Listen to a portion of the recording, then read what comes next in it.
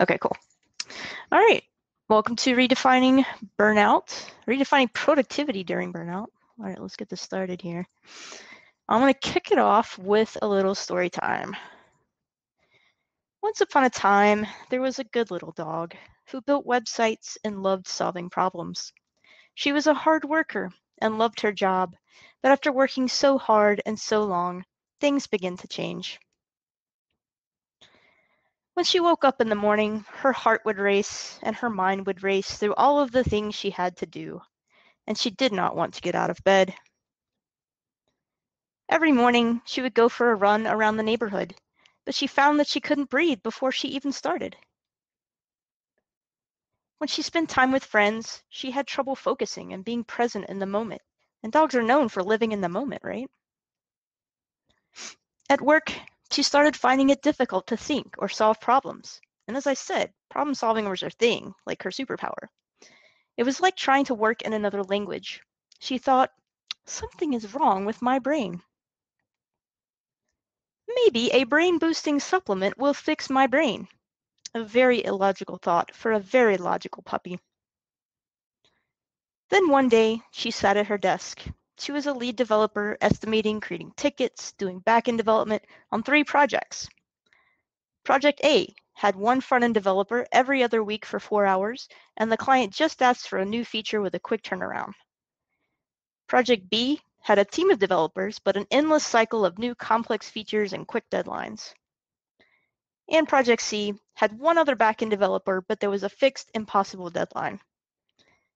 She was also 3 weeks away from Drupal Camp Asheville, where she was lead organizer. Our poor puppy was frozen with so many competing priorities. She didn't know what to do. She had to drop some of the balls she had been juggling, and she felt like such a failure. But in the words of Barack Obama, you can't let your failures define you. You have to let your failures teach you. Our puppy didn't fail alone. It wasn't all her fault. She wasn't set up for success, but she did say yes to too many things, and she wasn't managing her stress. Yes, the puppy is me. Hi, my name is April Sides. I am a senior developer at Lullabot, and I'm also the lead organizer of Drupal Camp Asheville. And today I'm here to talk about burnout. So what is burnout? There's a great resource at helpguide.org where I've pulled a lot of the basic information about burnout, so you should check that out. The Help Guide page states, burnout is a state of emotional, physical, and mental exhaustion caused by excessive and prolonged stress. And I want to emphasize excessive and prolonged stress. It occurs when you feel overwhelmed, emotionally drained, and unable to meet constant demands. So what does it feel like? There are physical signs and symptoms, like feeling tired and drained most of the time, lowered immunity, frequent illness, frequent headaches or muscle pains. I have what I call like stress neck, where my head gets all tense back here and I'm moving my neck around, my jaw pops, my jaw's all tight. Change in appetite or sleep habits. I have a tendency to eat to avoid work, or I have trouble going to sleep at night and then waking up in the morning. And I added a couple here too. Shaky hands and eye twitches. Like if I'm like doing too much at one time, my hands will physically start shaking. And I'm sure everybody's at some point felt the whole eye twitching thing. That's a really weird thing.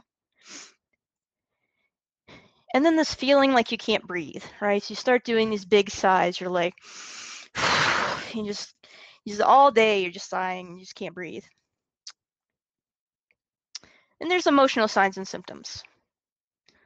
You have a sense of failure and self-doubt. You feel like you're not good enough. You can't cut it. Everyone else can do it, but I can't, right? Feeling helpless, trapped, and defeated. Like you don't have control or there's no end in sight. There's not enough time for all the things. And detachment, feeling alone in the world. Loss of motivation. If I'm really stressed out, I have times where I just do not want to sit at the computer. I'll do anything to not sit at the computer. Increasingly cynical and a negative outlook. There's nothing I can do about this. decreased satisfaction and sense of accomplishment. And I've added this lack of emotion or emotional regulation. So your emotions can be very flat, where you just kind of like don't feel anything, or you're on an emotional roller coaster, like everything sets you off or makes you sad or mad or whatever. Just the lack of emotional control. And then there are behavioral signs and symptoms. To be withdrawing from responsibilities, and this could even mean like withdrawing from your home responsibilities, like keeping a clean house or that sort of thing. Isolating yourself from others, procrastinating, taking longer to get things done. I have times when I can't focus, think and solve problems, and my brain feels broken, so it takes longer to do things. Using food, drugs, or alcohol to cope. This could be relying on stimulants to be productive or relying on depressants to go to sleep at night. Taking out your frustrations on others. This could come from a lowered emotional intelligence and that emotional regulation. And skipping work or coming in late or leaving early. Just avoiding the stress and avoiding the environment where you are stressed.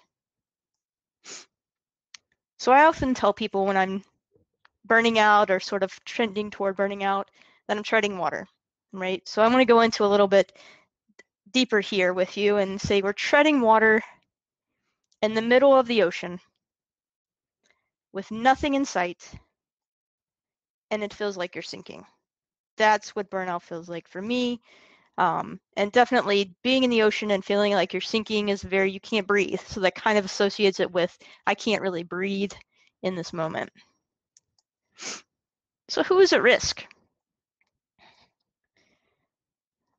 Perfectionistic people, right? A person who refuses to accept any standard short of perfect. Someone who is pessimistic, thinks negatively, or even has negative self-talk. People who are controlling, or you need to be in control, or you have this need to do it yourself. High achievers are hardworking and successful, give 110%, no pain, no gain, right? And then I added a couple here. People pleasers, they want to make and keep others happy. And selfless and caring people, people who put others before themselves, or they take one for the team, right? And all these characteristics are not horrible in and of themselves, right? And you may have one or two, or you're like me and you have them all, and that's okay, right? Because you're predisposed, not predetermined, right? Just because you have some of these characteristics doesn't mean that you're destined to burn out. You're just more likely than someone who doesn't have these characteristics. So what are the causes?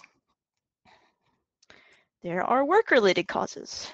Feeling like you have little or no control over your work, lack of recognition or reward for good work, unclear or overly demanding job expectations.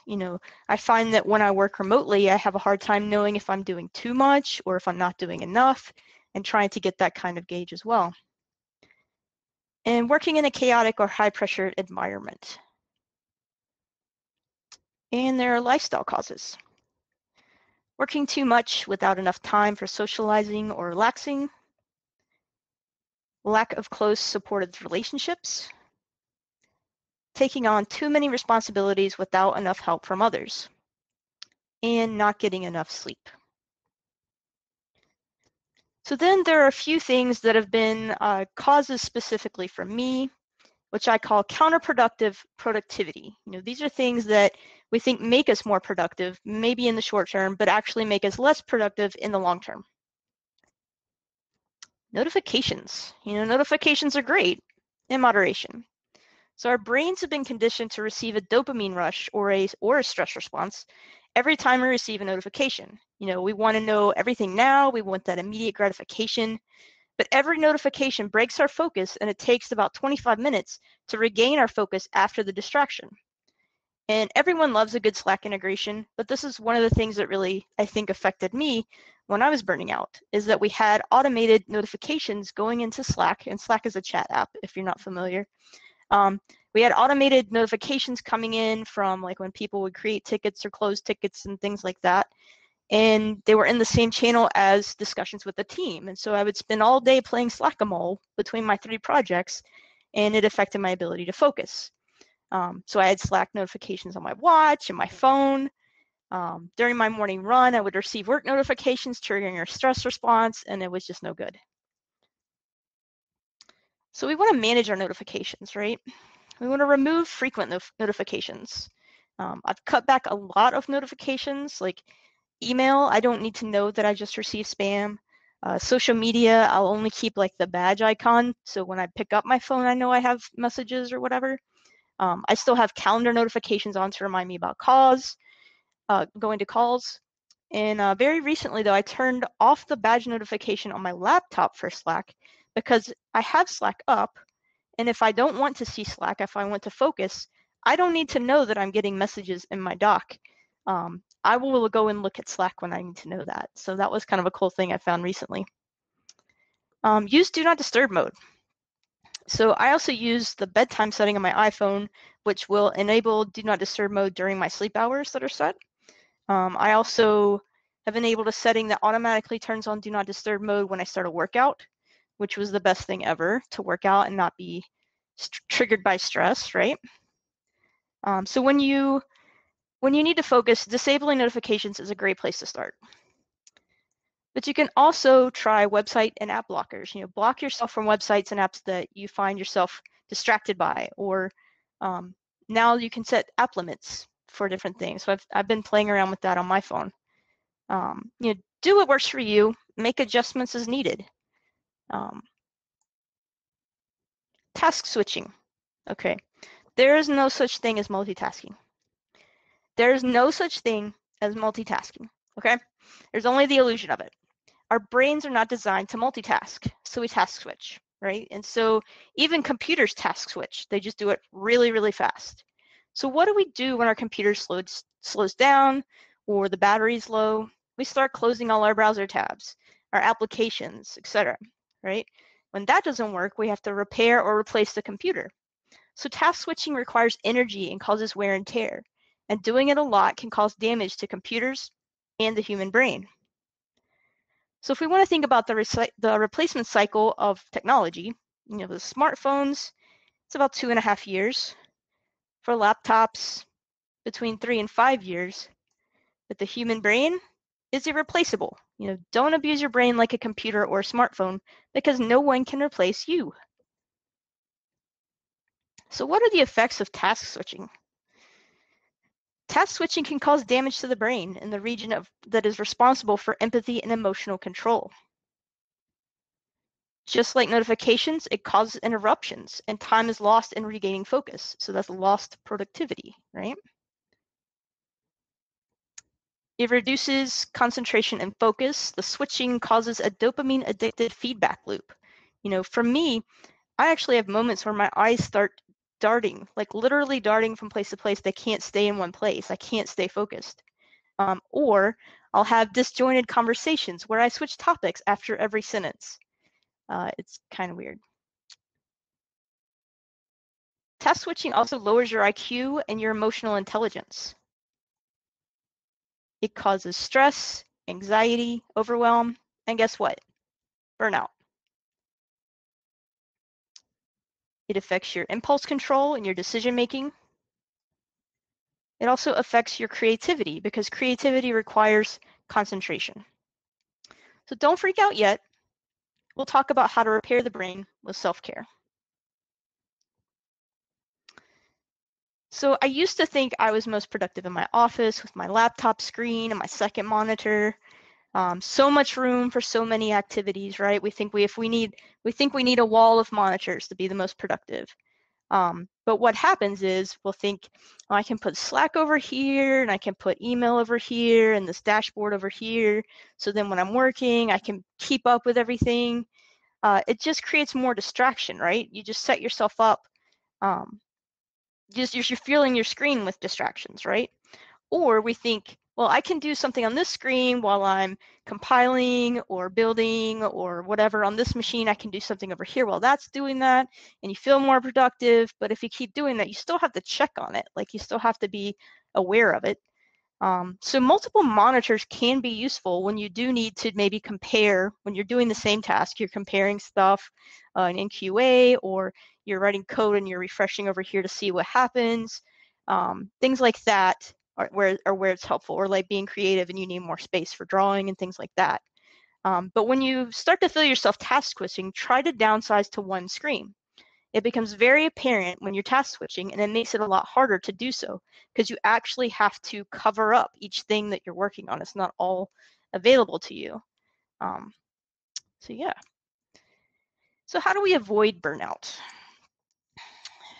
First, self-care is so important. The best self-care comes in the form of good habits. So start by taking an inventory of your current habits, your good, neutral, and bad habits. And then focus on one change at a time. Don't try to change everything at once. So pick a bad habit to remove or add a new self-care habit. And then I highly recommend Atomic Habits by James Clear. It's an excellent book. In the book, he talks about how to build good habits by making them obvious, attractive, easy, and satisfying. And then breaking bad habits by making them invisible, unattractive, difficult, and unsatisfying. He also talks about habit stacking, kind of like an if this, then that, but it's more like after this existing habit, then do the new habit. And it makes it a little bit easier to start a good habit. All right, so we need to form good habits that take care of our body, right? So we need good sleep habits. Getting enough sleep, adjusting your sleep schedule. Right now I'm retraining myself to get up to an alarm and not snooze for an hour, and also not social media scroll before getting up, in an effort to get my workday started before noon. It's a process. We also want good nutrition habits, all right? Healthy eating and hydration, the frequency of eating and portion size. When I recovered from my burnout, the story that I told previously, I turned eating 2 fun-sized Milky Way bars after lunch every day into having an afternoon strawberry banana smoothie, because I wanted to add more fruit to my diet and I could take a break from the computer in the afternoon. And right now I am well aware that I need to work on my snacking habits. So we also need good exercise habits. This could be as simple as going for a walk. You could do strength training, yoga, sports, cardio, fitness. When I quit my high-stress job, I shedded the stress and about 10 pounds just after quitting. And I was able to add multiple hills to my run and beat my times. It was amazing how much the stress was holding me back. All right, so we also need to form habits that will take care of our minds, right? Relaxation habits are very important. This could look like an adult coloring book, the new hotness of the adult coloring books. You could be listening to music, watching a movie, journaling, meditating, whatever relaxes you. And I just want to point out that meditation doesn't really look like this to me. Not that there's anything wrong with that, but you do what works for you, right? So instead of the perfect sitting posture in the perfect outdoor location, I prefer to lay on my back for better body relaxation. I can meditate in my bed, on the couch, in my office, wherever. I once meditated on an airplane and in an airport. Remember those things? So when I meditate, I imagine this is what it looks like in my head. It's not about having a perfectly clear head and focused mind. It's a workout for your brain, building your focus muscles. Every time a thought pops into your head, stop it or kick it out. That's one repetition, right? So you can meditate for as little as 1 minute. So I like to not even track the time because time is kind of a stressor for me. So maybe you want to count those repetitions if that's the way you want to go. The key to remember is that when you breathe in through your nose, expand your belly, not your chest. We have a tendency when we're stressed out that we want to get a deep breath into our chest. But what actually happens is that you're stimulating the fight or flight response system, and it makes your body more tense and increases your stress. But when you breathe into your belly, when you feel your belly come out with your inhale, it relaxes your muscles, it calms your nerves, and helps release endorphins in your body that reduce pain.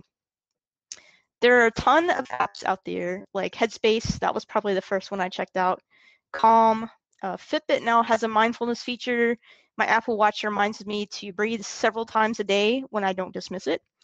So while I don't have a meditation habit right now, this was very helpful for me when I was recovering from task switching induced burnout. And I do it as needed when I feel unable to focus. Meditation is something that can heal the brain when we were talking about damaging the brain with the task switching.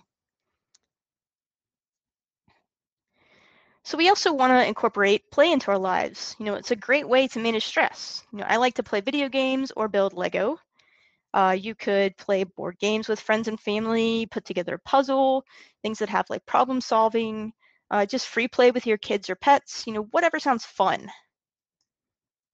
And we also want to build connection with the world around us. We want to spend time with people, spend time with pets and animals, be in nature. And if you can't get into nature right now, consider getting some houseplants. And then you can also find spiritual connection in whatever that means for you. So in addition to self-care, we can learn to work smarter. And we can start by building caring relationships with the people we work for and with. And this will make it a lot easier to raise flags when something's wrong. I have a tendency to be very shy with people that I don't know very well. So when I started at Lullabot, I made an effort to get to know my manager because I knew it would be easier for me to speak up and be honest when things weren't okay, right? But it also makes it easier for others to see when you aren't your normal self because you don't know your limit until you've reached it. And it's sometimes hard to know that you're burning out when you're in it. So build the caring support you may need to check in on you, right? I highly recommend Oh, I didn't hit my buttons there. Highly recommend checking out Radical Candor. It mostly focuses on the manager perspective, but there's a lot of great stuff in there for everyone. Like realizing you can't be ambitious at work and outside of work. That's another recipe for a burnout. So we can also manage our time and energy. So you want to schedule time blocks for work and self-care. This will help you avoid task switching and make self-care another part of your day. I highly recommend the book Deep Work. It has great tips on working without distraction. A few of these things came from that. Don't respond immediately to emails and messages, right? Let your immediate response be the exception, not the rule, in times of emergency. At the same time, don't expect others to respond immediately as well, right? That's a hard one, but I think it creates a culture of humanness. And leave work at work. So Deep Work talks about having a shutdown routine that signals the end of your day. Set boundaries and say no. There's a whole chapter in 13 Things Mentally Strong People Don't Do about how to say no for my fellow people pleasers. I know you're out there. The book says, if yes has become your automatic answer, start saying, I'll have to look into that and get back to you. Then take a few minutes to consider what you want to do before you make any promises, right? So for the record, I struggle a lot with these things because time is a stressor for me, but I'm always working to get better. So we want to manage our projects too. So this is like a project management perspective, but also like if you're a freelancer or you're doing your own project, things to think about. You make sure you have clearly defined deadlines and milestones and that your team is aware of them. Manage the pace of work to ensure that you and your team don't burn out. And then consider using Agile software development methodology. So Agile development is all about iteration. You plan in sprints that are usually about 2 weeks. You plan the work. And then probably most important for preventing team burnout is retrospectives, because you can adjust the rules of development as you go and in ways that work best for the team, right? For the project and the team. So it might be that you need to work really hard on 1 or 2 sprints to meet a deadline, but you can follow up with 1 or 2 easier sprints to give the team a break. So if you're not familiar with Agile, there are a ton of resources and certification trainings available on the interwebs. All right, so how do we get out of it? Or how, if we're trending toward burnout, treading water, drowning, etc., how do we get out of it, right? The quickest way is to stop everything, right? It's not always ideal, it's not always an option, but for extreme cases where your health is compromised, you may not have a choice. If you can't stop everything, we want to identify the light at the end of the tunnel for when you can schedule time off. And this may require working with your manager or client. So you can start by reviewing your priorities, find one focused, top priority to focus on, and delegate or postpone the other responsibilities. If it happens to be home responsibilities, think about having a house cleaner or a dog walker, something like that. If it's work responsibilities, delegate your work to your team or consider paying a contractor, right? And think about this as being temporary. This is just to get you through to your time off. Also determine what and when is done. So if you have arbitrary deadlines, adjust them. Don't kill yourself trying to reach an arbitrary deadline. Deadlines are great, but they can be moved if they're arbitrary. If you need a Band-Aid fix, see if you can take a long weekend. I did that a couple of times this summer because I couldn't take a full week off. So recovery takes time. So the more time you can take off and focus on self-care, the faster the recovery. So when you take time off, take time off. All right, so once you've identified the light at the end of the tunnel and you've identified your top priority, we're going to communicate with the team, right? We need to let the team or our manager or clients know our plans. And ask for help with tasks when they're hard. This was actually a recommendation from my project manager this summer when things were getting a little wild. I have a tendency to do it myself, right? But asking for help really is a sign of strength because it allows the problem to be solved faster and cheaper. So you can reach out for help in your work Slack. You could use the Badcamp Slack now if you've joined that, other community Slacks like Drupal Slack. You could also try codementor.com. It provides a network of folks that can help you, and you can request non-disclosure agreements when you work with them, and you can hire them by the hour. So I recently helped someone understand Git and how to set up her development workflow, and it was kind of cool, right? So also embrace flexibility in your schedule and environment. I'm speaking to managers here as well to allow your teams and employees flexibility when things are rough. For your schedule of work hours, work in the morning or work at night, whenever you feel most productive. And don't spin your wheels solving a problem, right? Take a break, go for a walk, and you'll return with a fresh perspective. That was something that I've learned in the last year, and it's great. And for your environment, a lot of folks are probably still working from home. I work remotely, so it can be a little bit easier for me to relocate. So you can work from the patio, the kitchen table, the couch, outside a coffee shop, wherever it is that you feel most productive, you want to work there. And you want to practice self-care as you're able to. You don't want to take on habit management when you're in burnout. For example, this is not the time to stop smoking, right? Take breaks because time away improves productivity. Do relaxation activities as you're able. So, the meditation we just talked about, 1 minute, 3 minutes more. This can help with the feeling of not being able to breathe. It also helps with focus, but know that it can be harder to do when you're stressed. Consider watching a movie or an episode of a show. This was my go-to this summer. It allowed me to relax, put my computer and phone away, and just get lost in the Marvel universe. And most importantly, use positive self-talk. Okay, I often beat myself up over arbitrary standards, like getting to work early in the morning. Doing that adds stress and makes things harder.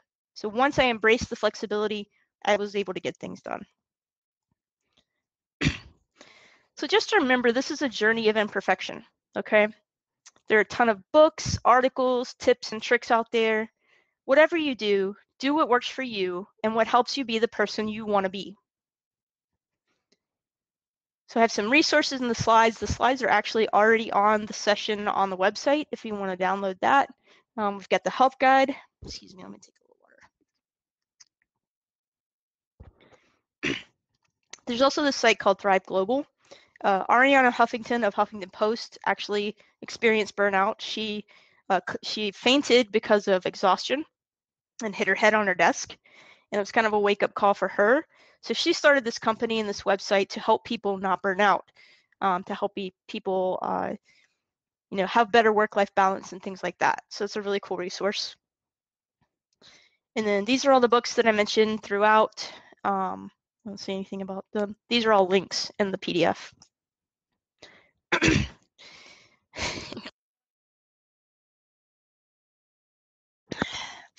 And then one of the first books that I read after I burned out was by Sarah Knight, Get Your Stuff Together, something like that. She has a lot of great books. It's really funny if you're okay with a little bit of saucy language. Highly recommend that. She has some other books that are great as well. And The Myth of Multitasking was a great book. Very concise, so I couldn't summarize it so well, but highly recommend that. It gives you a lot of the statistics about what multitasking does to you, right? All right, so thank you. And if you have any other questions, I'm here.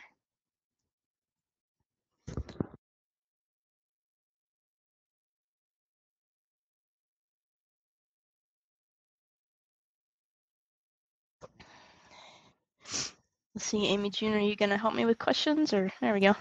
I didn't see any in back scroll, just lots of comments. Cool. And there's Mike joining the session late, as always. Like, okay.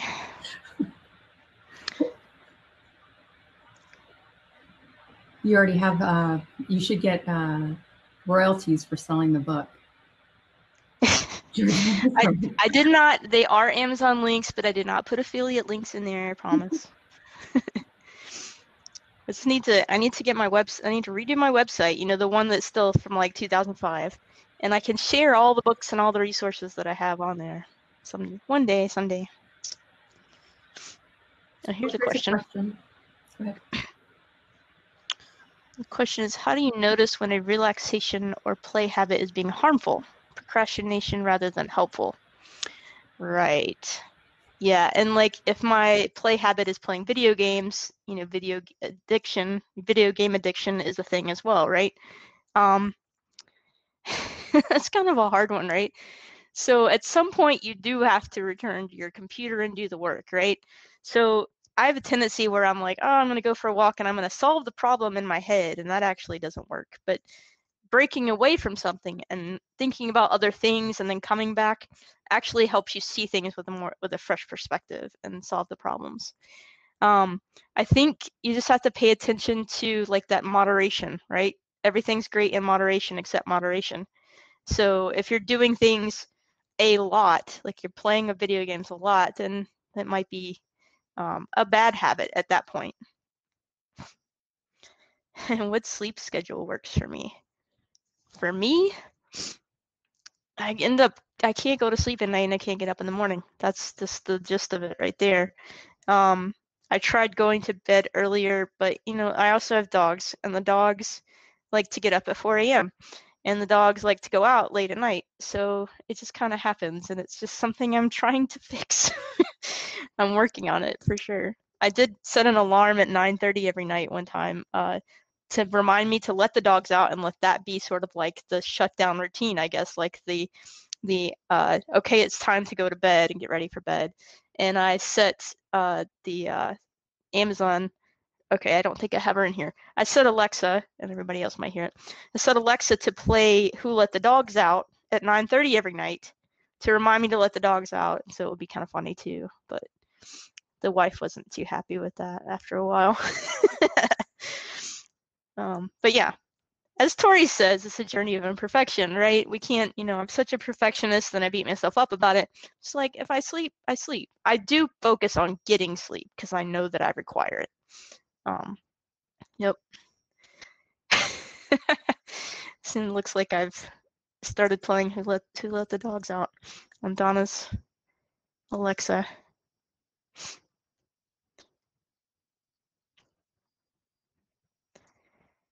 What headset do I have? I have the Jabra, what is it? The Jabra 370. It's a wireless thing. It's wireless and you can plug it in, which is what I like. So if it starts to die, just plug it in and it starts working.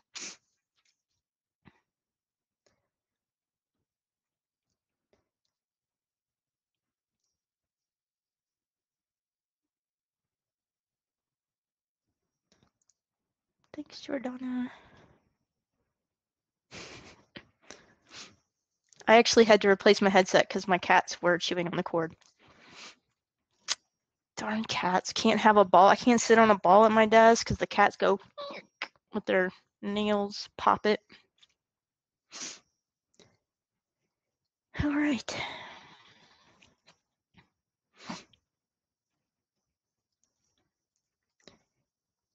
Yeah, so I think that's all the questions, unless anybody has any more. You can always reach me on the Twitter.